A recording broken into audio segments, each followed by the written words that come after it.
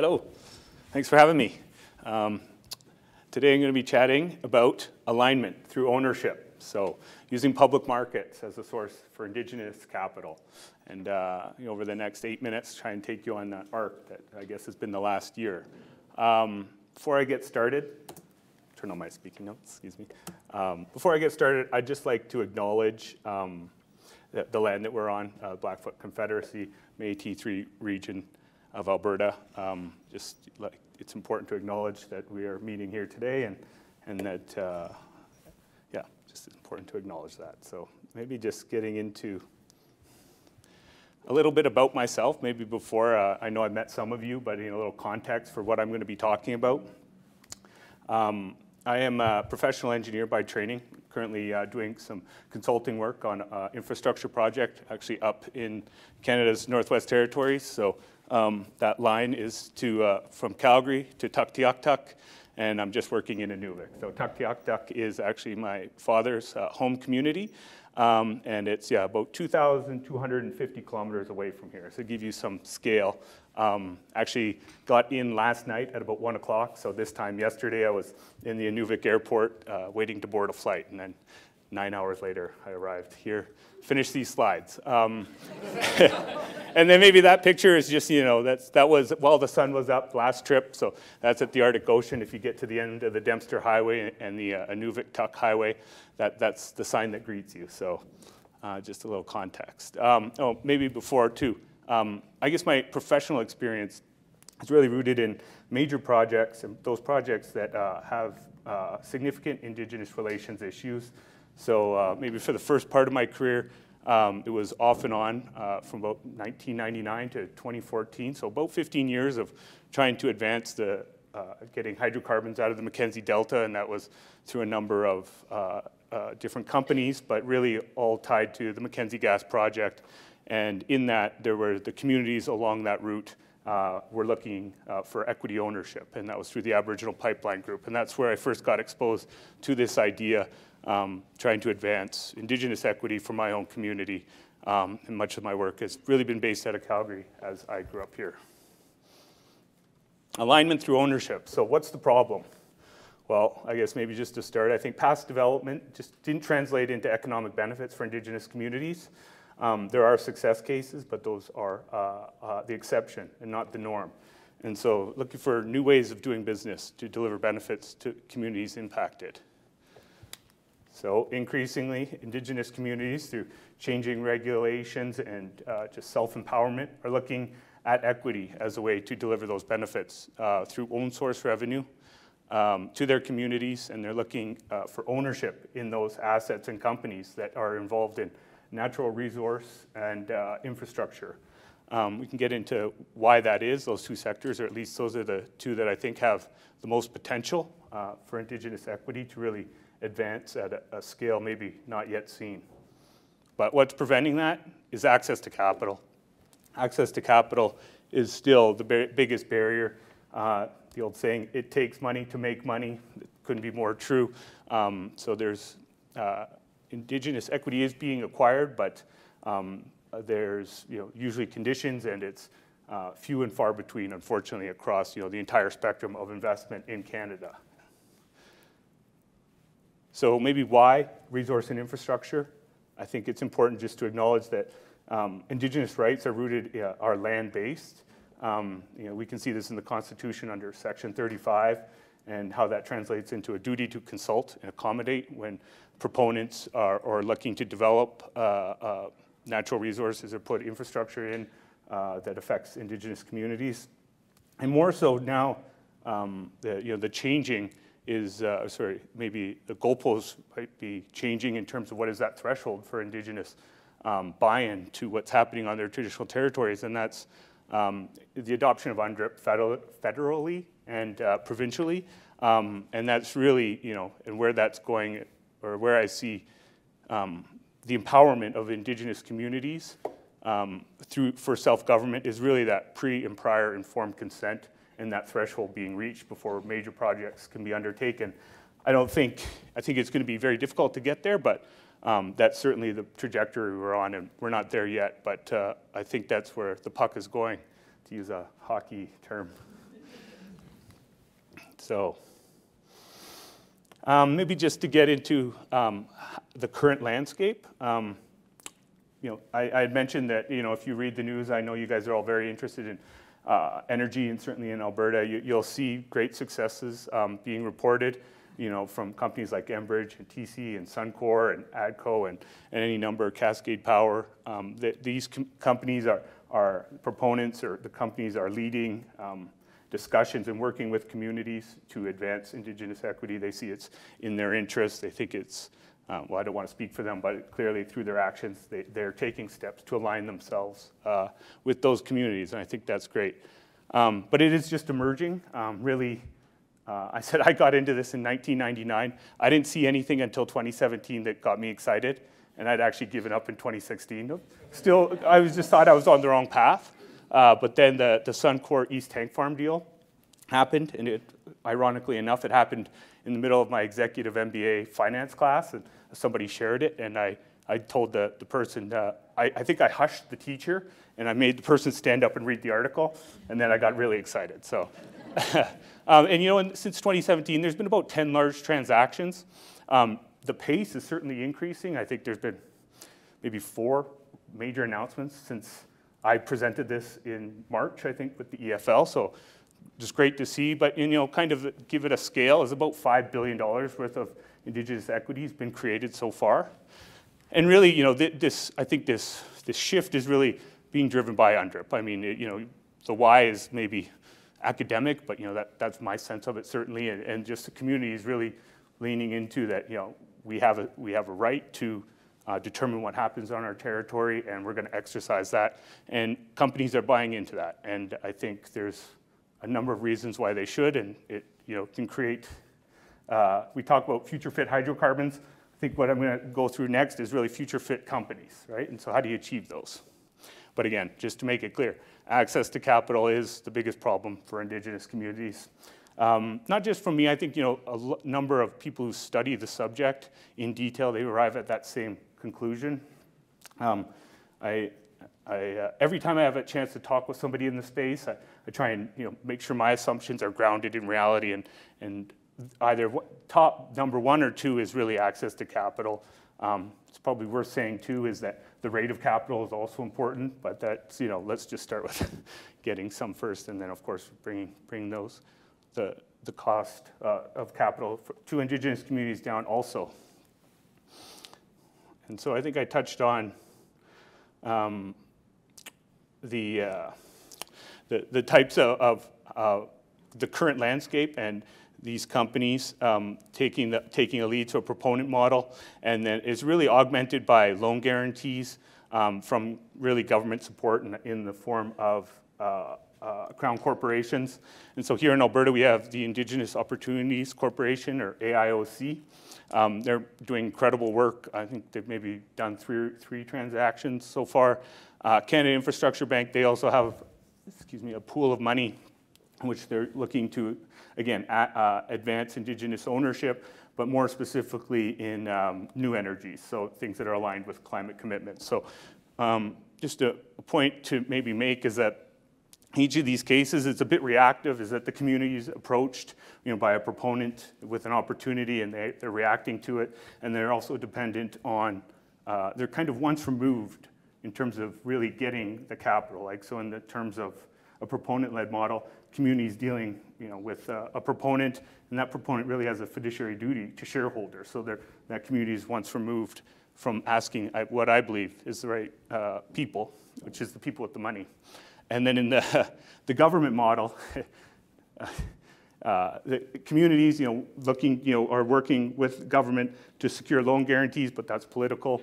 It's slow, and I think there's a number of conditions on that. Both Crown corporations are really looking for very little risk because they have a fiduciary duty to the people whose money they're managing. And in the case of the government, well, supposedly they're looking out for us as taxpayers to not invest in bad ideas, and rightfully so. But I think there's space for something new in it, or that there's a space that Indigenous communities need to start occupying, and those Indigenous businesses. And that's really the use of public markets. And this is where it kind of gets exciting for me is just finding new sources of capital. So, where are we not existing, and what steps should we take to get there?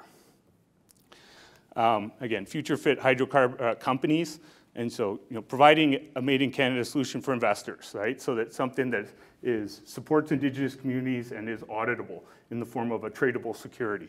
I think that has a tremendous potential to help address the access to capital issue. And just broadly speaking, there's a tremendous opportunity for Canada and for Indigenous communities in what is both the need for new energy and materials to support the energy transition, but also in light of what happened geopolitically with Russia and Ukraine. Russia off the table, the largest country by landmass, is off the table for investment. Number 2 is Canada, and if we want to realize that, we have to, I think, work quicker, or else that capital will just go somewhere else where they can meet the timelines that really us as consumers are demanding, because the need gets met.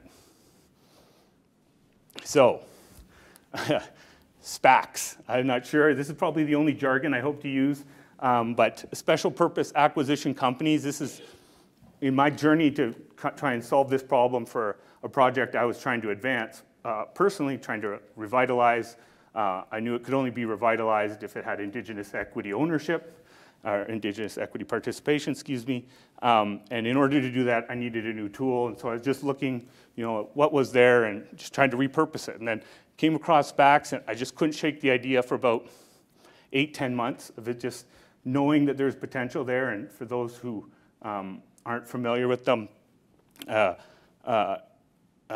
was a mania, I guess you could call it, or a SPAC bubble really during COVID. I think something like a little over $200 billion was raised for SPACs to go out and do different types of transactions. But what was interesting about it is, kind of the wide variety of companies and sectors that SPACs were being created in, and also just the level of capital that was available to them.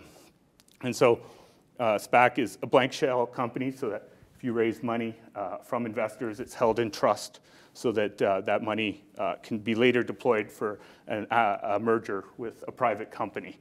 And so sponsor just is the person who's looking to do the deal, so the people who have insight into where there's potential to invest. And I think specifically, Indigenous communities can start acting like a sponsor, and I'll get into that. And the merger is a backdoor to public markets. That really caught my attention, because I think that the front door is not open. And how do I know that? Because there's no Indigenous no public companies that have large Indigenous ownership, or even any auditable Indigenous ownership. So I like that finding a workaround for what I think is a common problem. And a SPAC's typically just one investment. So kind of this was the graphic stuck in my head for, I don't know, so call it 2 months. And just this is a typical transaction, just to help lay out the example, or help provide some context for the example I'm going to lay out next. SPAC sponsor, this would be a group of Indigenous, I'll go through the generic first. Excuse me, I'm going to slide ahead of myself. SPAC sponsor creates an IPO where you can buy shares as public investors, sold at $10 a share. In a typical SPAC, there's 40 million shares, so generates about $400 million, which is held in trust. That SPAC sponsor begins to go look around that landscape for deals and transactions which meet their the objectives of the company and the investors. So you can get into the example, but they go and source a private company, do that transaction. Investment bankers get paid, because investment bankers always get paid. And so what the breakthrough for me was really just realizing you got to work within what already exists. So changing the economics, no, that's a bridge too far. But the power in realizing is that SPACs, the power of a SPAC is if you actually have deal flow and you have opportunities being presented to you. And so when there was a mania, those people actually who did SPACs, they didn't have any value, they weren't being able to attract deals, they couldn't do transactions. So, but what I realized is that Indigenous communities are being presented with a tremendous number of opportunities, but they're not necessarily being able to realize them. And so just working within what exists is that really just looking at Indigenous groups with a co-sponsor, and get into that, but can fit within this structure already. Investment bankers get paid, private companies looking to go public and access new money, continue to go through the same avenues that have worked previously. And more importantly, I think it gives public and ESG investors a Made in Canada solution where there's real value being delivered from the sponsor.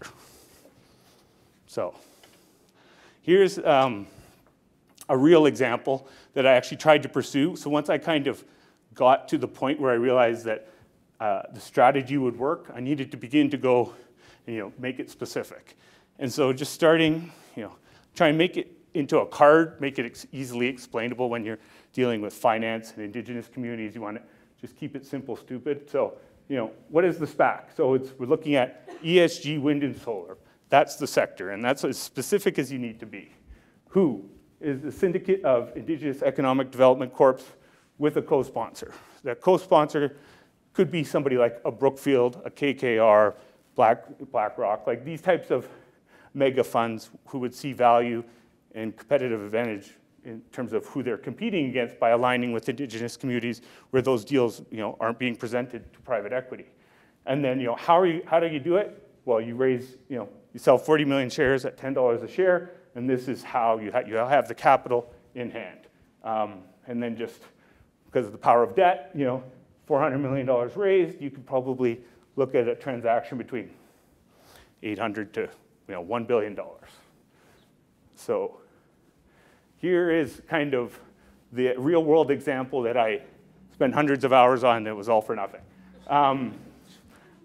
So keeping with this, same slide, looking at ESG, wind and solar, a syndicate of Indigenous Economic Development Corporations partnered with a mega fund, has this in hand. And then you just begin to go, insert deal here. You got to go look what's for sale, what can you buy, what makes sense. Maybe start, 3, 2, 1. Taking a good private company public, that's kind of what SPACs were made for, or IPOs. There's the opportunity to look at those. This is just a generic example. Number 2 would be like, okay, it's a distressed sale of a company that was mismanaged, where there's an opportunity to buy it, improve the operations, make it profitable. And then number 3 was, okay, a divestment of assets from an existing company. And I said, oh, that's interesting. I certainly know there's a demand for wind and solar, and that there's funds funds are looking to deploy in this area, like stating the obvious here. But that it was for sale in my region where I had a network. And so I just zeroed in on this one, and it was incredibly exciting, I guess, to go through the process of figuring out if you could actually raise that amount of money, or if even if you needed to, because there's an opportunity to maybe just take deals to SPACs that aren't able to find a qualifying transaction. That was another breakthrough.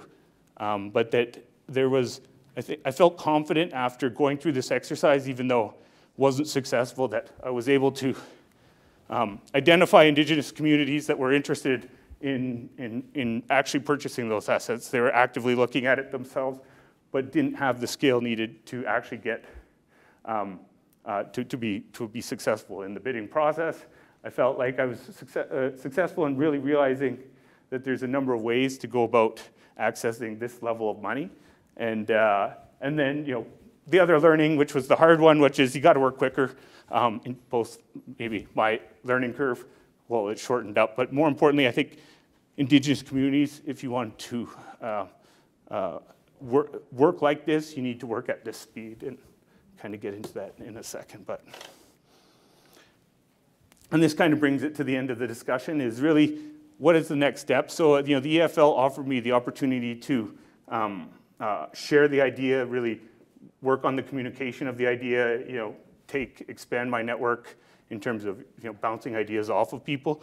And then I kind of went away and did a bunch of work and kind of happy to come back and report. I think there's a couple of different areas that the EFL could contribute, and it's really looking at standardization and improving, just shortening up those time windows. And so you're just having companies that work here who would be interested in equity participation of Indigenous communities, but understanding what their parameters are, understanding from a community perspective, understanding what their priorities and parameters are if they were looking to do a transaction like this. So trying to ultimately get to, I think, a more standardized contract for that equity participation so that it could be shopped around. And certain scenarios require different types of structures, but the one I laid out, that on that existing asset that's just being sold that isn't tied to development, right? It's an existing asset. It's not tied to, a project agreement with an Indigenous community, that Indigenous communities could just go out and begin to acquire assets in the Canadian economy, and that was exciting. So, but shortening up that timeline. If you want to work in public markets, you have to work at the speed of public markets. And then, thank you. And this is just a picture, actually, of me right outside of Tuktoyaktuk. They're looking at an energy security project. Energy poverty is a very big thing up in the Arctic, very expensive. So the project looks to take an existing natural gas well, turn it into LNG, and then ship it around to the local communities to help reduce the cost. So there's some challenges with that and learnings, but yeah, it's interesting. It's just a side slide, but thank you, and happy to have any discussions later.